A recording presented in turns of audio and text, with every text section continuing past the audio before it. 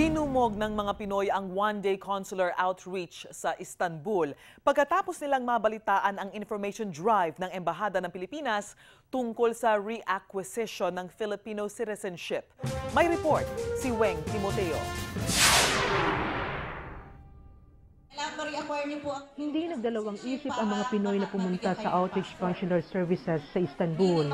Nabalitaan kasi nila na pwedeng maging Filipino citizens, lalo na yung mga Pinoy na ipinanganak na sa Turkey. Kaya ang resulta, dumagsa sila sa outreach.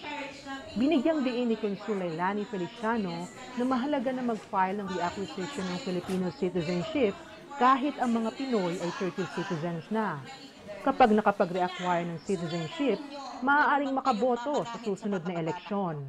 Paalala pa ni Feliciano, pag hindi nakapag-reacquire ng Filipino citizenship, hindi makakapamili ng ari-arian at hindi rin pwedeng magmana ng anumang ari-arian.